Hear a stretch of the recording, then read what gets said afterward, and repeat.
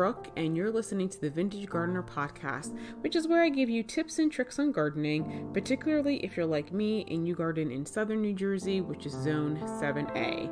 So today's episode was inspired by a question from Princeton Gardener, who follows me on Instagram, and she had posted a picture and was lamenting the fact that there was only two types of plants blooming in her garden, and she wanted a really lush look and, or abundant look, I think is how she described it. I was wondering how you do that, how long it takes, and I responded that, it takes years. And I myself am not quite there yet, though I know from some of the pictures I've posted, some people might think otherwise. But of course, guys, camera angle is everything. Although don't get me wrong, I have a lot of filling in. There are some parts of my garden which are a little thinner than others, and maybe I should actually post some of those pictures so you guys can see the spots that I'm talking about. But today's episode, I'm going to tell you how I go about getting how I layer my plants to have, a lush look plus a look where there is constant blooming throughout the entire season.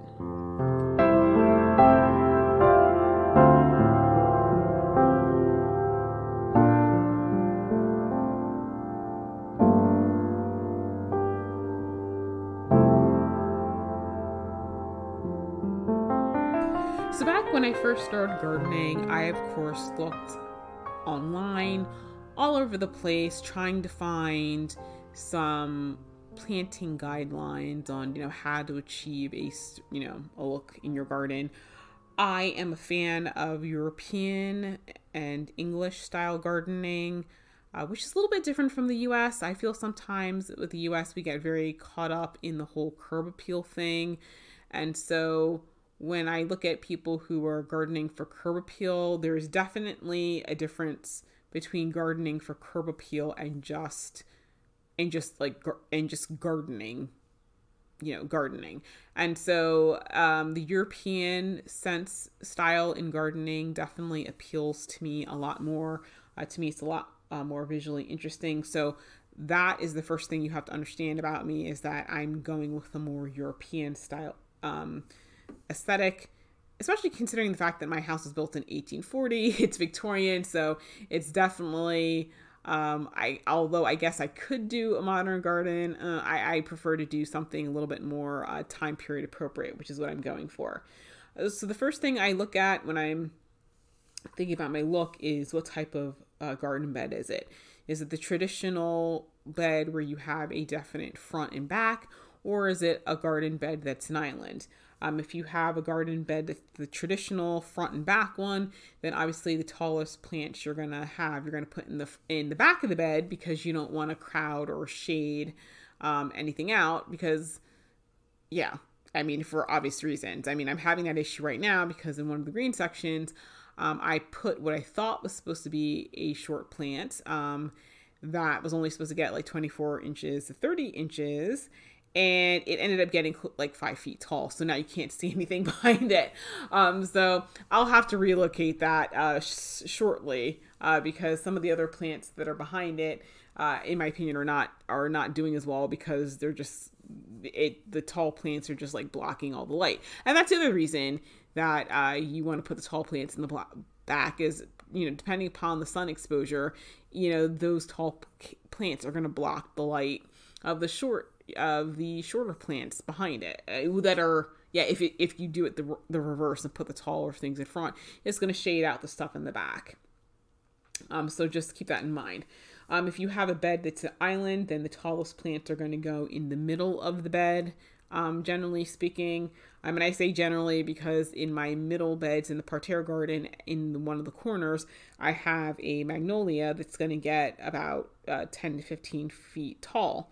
And so obviously, that's not the middle of the bed, but that's a statement piece. That's a structural piece, which is why it's there. When you look at the color wheel garden, I have hollies marking each border, and they're pencil holly, so they're going to get tall. But once again, that's that's a structural element. So even though there is a tall 8-foot shrub in the front of the bed, it serves a purpose, and it'll you'll see what I mean once the hollies keep getting bigger. So then with the small and medium, now for me, I don't like small plants. Like for me, when I'm getting plants, I tend to go for things that are like 24 inches.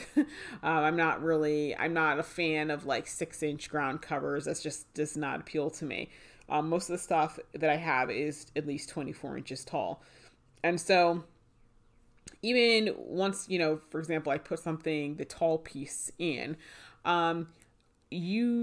although you can do a strict graduation, like for example, if it's like a tall plant, then the next row was like, 4 feet, and the next row is 3 feet. You can do it that way.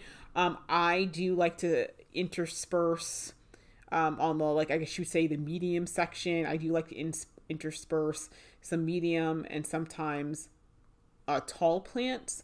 It's just that it's how you do it. I do it in clumps. So rather than basically just, do a linear, equally spaced plants, a lot of times I will plant, 2 medium plants in a grouping, and then the next spot over is maybe something a little bit taller. I just like to group plants. I like to have things in clumps. So you can do it with medium tall, and I guess the row where you would have the smaller plants, you can do that with a small to medium, medium stuff. So and if you're growing in clumps, it probably sounds like weird, but it really doesn't look odd that, for example, you have a 30-inch plant next to a 38-inch plant. It kind of, because number one, it's not like, if you get a 24-inch plant, it's not like every single plant's going to be 24 inches. Obviously, some of them are going to be taller than that. You notice there's a slight change in the height, but it's really not as jarring as you would think. So that's how I do it. I do sometimes mix heights depending upon where it is in the bed. The other thing I do in terms of getting a layered look is that, with plants, sometimes plants are tall and columnar is the word, guys, columnar. And then some things are bush types. Obviously you don't want everything columnar and you don't want everything bush type. Don't get me wrong, there's some plants that are kind of like, in between, but I just tried to make sure I have a variety of overall plant shapes, and then I go look for different shapes of flowers. I know what's popular now, what's in vogue in terms of planting is people tend to do some really, really huge drifts. And so sometimes there's just a lot, in one section. You may only have 1 or 2,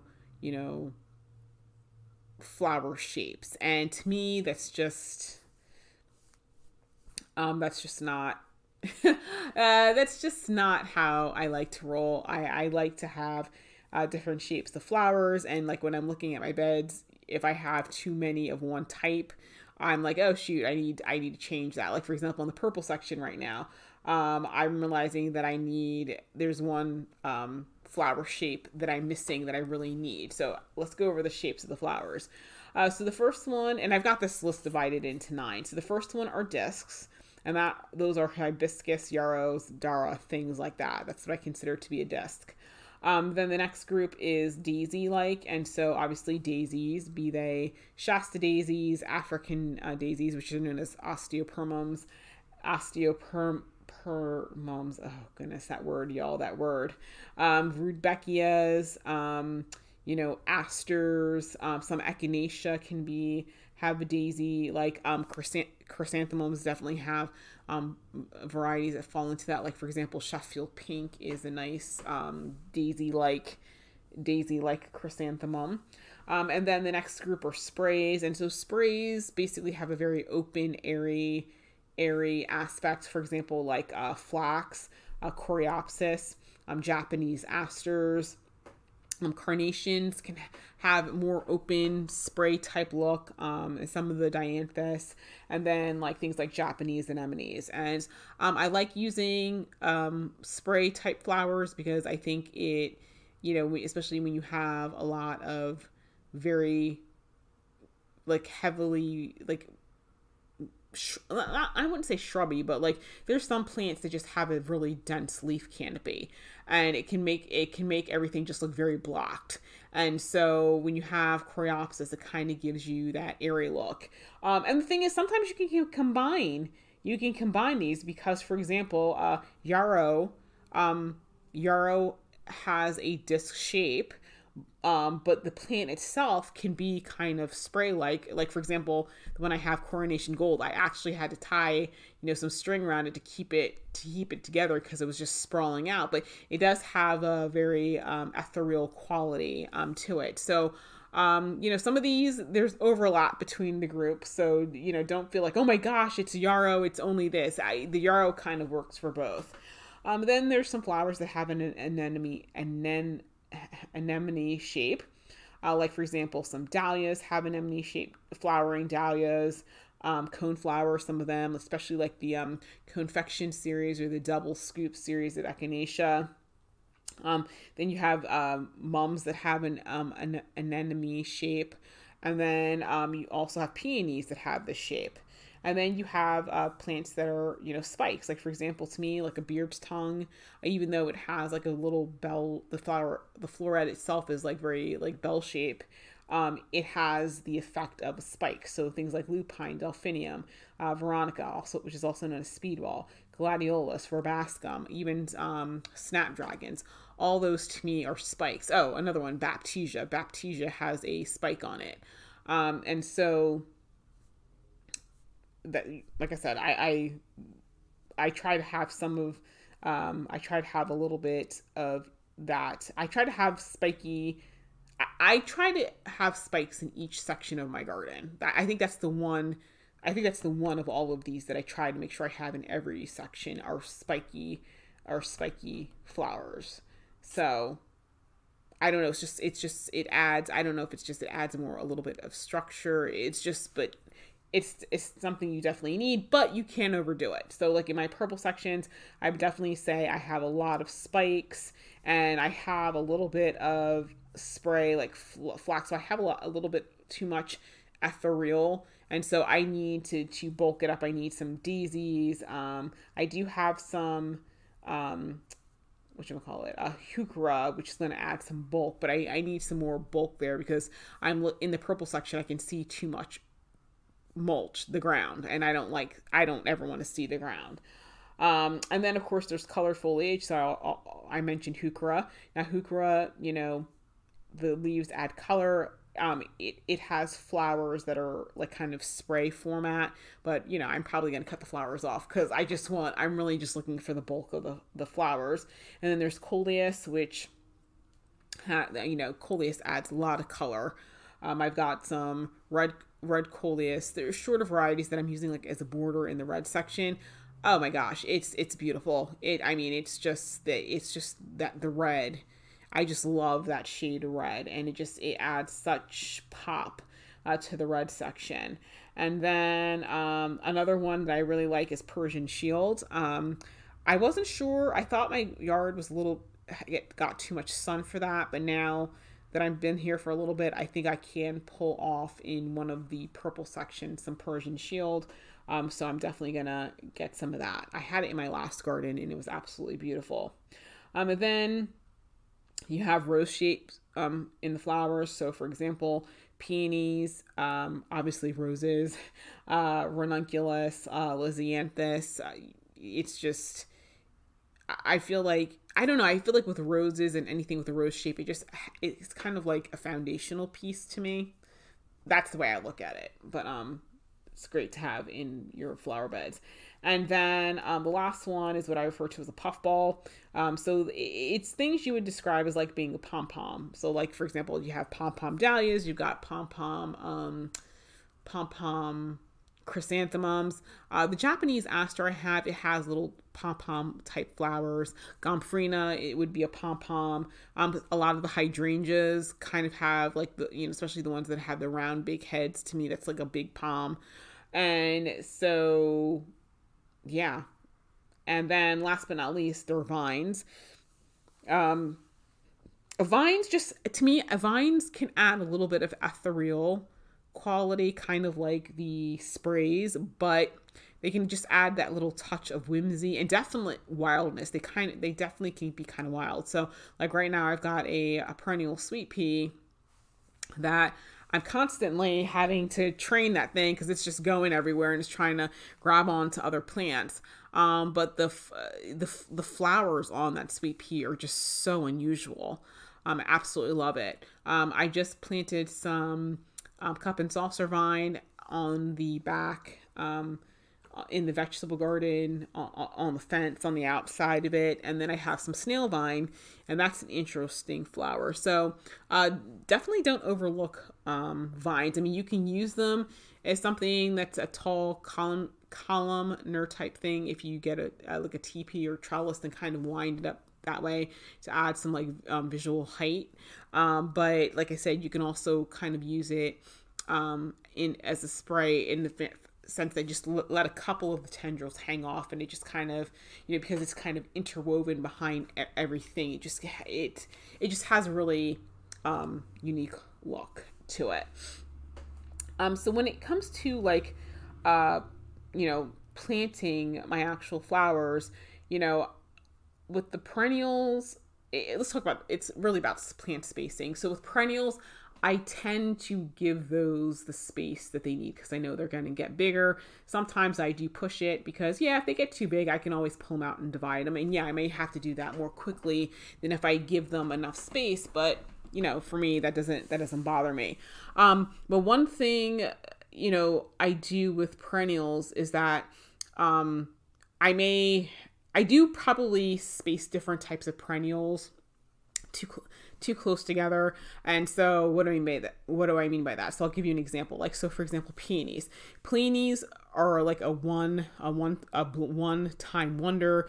They bloom, they die. Eventually their flowers are going to look kind of nasty and that sort of thing.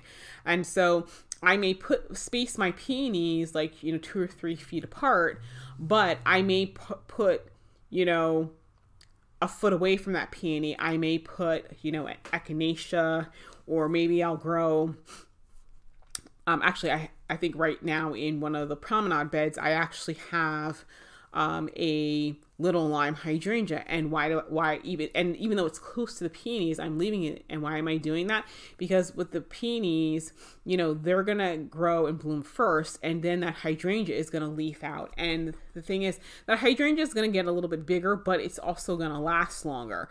And so what I'm hoping to do is that the plants will kind of intermingle, and I'm hoping that with the hydrangea, it's going to get to the point that the hydrangea is going to disguise the ugly peony leaves, because peony leaves deteriorate over time.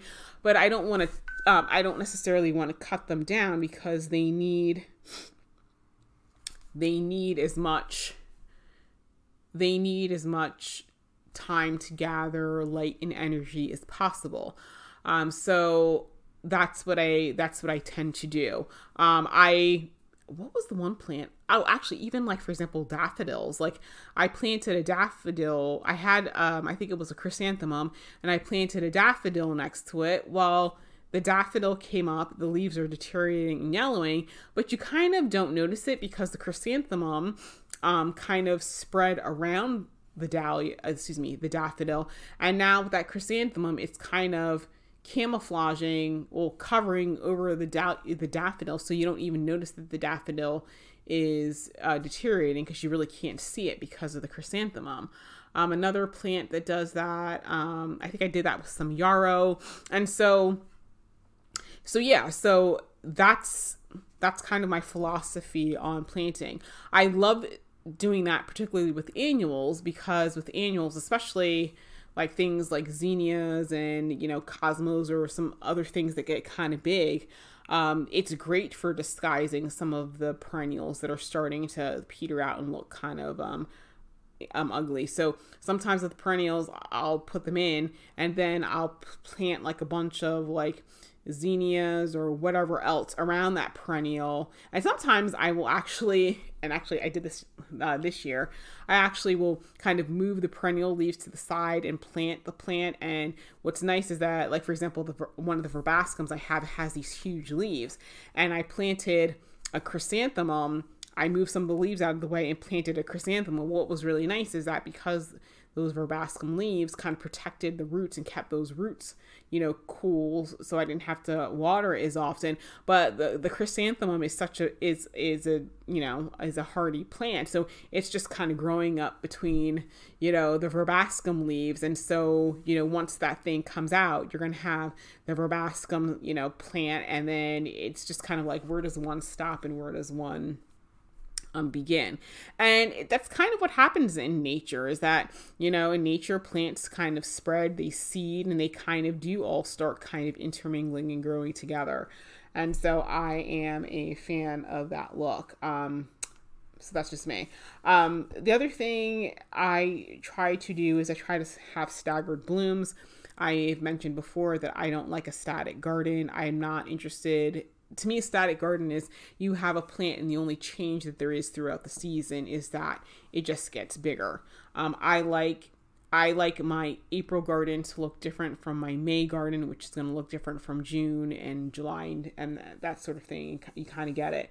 In order to do that, you have to have, you know, early spring, mid-spring, late spring, you know, early summer to fall blooming things. And yes, so it does take a lot, because basically you need, I would say, you need a lot of plants. You need, I would say, instead of going for the large drifts of like one plant that's going to take you from spring to fall, which I know is what's in vogue right now, I tend to go with smaller amounts of a lot of different types of plants. And it seems to work, it seems to work very well. So I like to, especially with spring bulbs, I like to cluster them around perennials. I just basically squeeze them wherever I can. And yeah, I know that their roots kind of intermingle and grow together, but my soil's rich. I do amend it, and it doesn't seem to be doing the bulb or the plant any harm. So I'm going to continue to do it. And so I noticed that this year I have a real gap, especially with like mid and late blooming things. And I hadn't noticed that before because, for the past, I don't know how many years, we haven't been getting a true spring. It's been like spring weather for 2 weeks, and then we always seem to skip right into summer. This year is the first time we've had a true spring. And so I was realizing just how many gaps that I actually did have for that reason. And so that's something I'm going to work on. I've made a list of late blooming spring plants that I'm going to look for and grow and that sort of thing, so that I can have more consistent blooms, not just the daffodils, tulips, and then boop, I have nothing for a while. I want to make sure there's something in between there. And then the other thing is flowering shrubs, because this year, one thing that has helped in terms of flowering is the germander hedge that I planted. This year decided to flower. I thought it flowered late summer. This year it's flowering now, and it has like a lavender type blossom. And so it's really interesting. I'm surprised because it doesn't really clash with anything. It seems to be kind of neutral, but it does add some color, which I definitely need because I'm still waiting for certain things to like get with it and start blooming. I noticed my dahlias and stuff are starting to come in, so I know I'm going to have some blooms soon. And I've been having lilies and bloom and that sort of thing. And so, yeah, it's just one of those things that if you have a lot of different varieties, like for example, my pink section, I have some pink daylilies. When I was at the flower show, I found another pink, I have Asiatic lily. I found another pink, a different type of pink Asiatic lily. I'm going to put it in because they may have different bloom times. So that way I don't have to, that way if I have, one set of lilies bloom, earlier than the other, it'll just increase the amount of blooms, that I have. And so that's really what I'm just trying to do is that, just even I don't feel like I necessarily everything has to bloom all at once, especially in the spring. I know come summer there's just going to be a lot more blooms just because that's just in general how it always works. But at least with the spring, I'll be having a lot more. We'll have a lot more than what I have right now. So anyway, guys, that's my process behind how I set up my beds, how I try to layer it to make sure that I have, consistent blooms. Don't get me wrong, like I do like plants that will bloom, basically straight from, if I can find stuff that blooms straight from spring to frost, then I would totally do it. But, a lot of times you'll find the summer things that'll bloom from summer to frost. But for me, spring planting things, spring blooming things are the things that I definitely need to work on and kind of increase so that I can have as beautiful a show in spring as I do in summer, and of course in fall. And of course this year with fall, I'm planting, I've got chrysanthemums, so I should have a beautiful fall display. So that's how I'm going to achieve it. So guys, it takes a lot of research. It does take a lot of looking around. You're probably gonna have to order things online, and it makes you a plant collector. If you're, I know for some people who may be listening to this, maybe you don't have the amount of garden centers around you that I do, because I have a lot of independent garden centers. Even with places like the big box stores like Lowe's, Walmart, and Home Depot, I know a lot of people tend to start thinking about planting like, maybe end of April, May.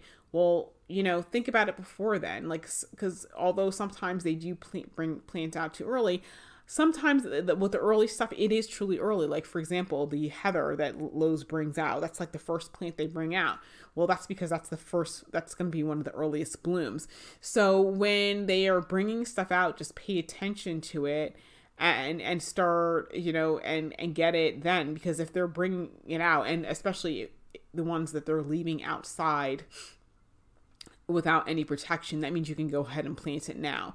And so that's the way you kind of have to, to view it, to make sure you're having lots of layers and lots of different bloom sequence.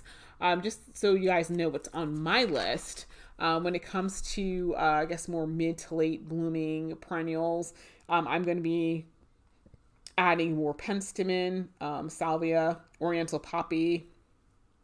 I grew some from seed this year. And I have those, some more allium, columbine. I have some, they should be getting bigger, but I'm going to add others, hardy geranium, baptisia, and I'm going to be doing more irises. I have bearded iris, but I'm going to be adding Siberian and Japanese iris, and I think that will help the situation greatly. And of course, I'll be adding a lot more peonies and roses, because that's how I roll. So guys, I know I've been talking about doing another live call-in show. I did a poll on Instagram, and so the live call-in show, I know it's kind of last minute, but I'm going to do it on Sunday at 7:30, because that was the time, that was the day and time everybody seemed to like. And so it's just going to be general call-in show, call in with any questions. I know it's last minute, but I actually did a live a couple weeks ago, last week when the flower show came out, and I got a decent amount of participation. So, hopefully it'll be the same. If it's a short show, it's a short show. And, I'll take a poll that day and see how often I should be doing live call-in shows, because maybe people would like them to have them more often. So anyway, guys, thank you so much for listening. You guys will remember that the podcast is available on Podbean as well as Apple, iTunes, and of course there will be a MP3 visual sort of podcast that's on YouTube. So thank you guys so much for listening, and I will see you at 7:30 on Sunday.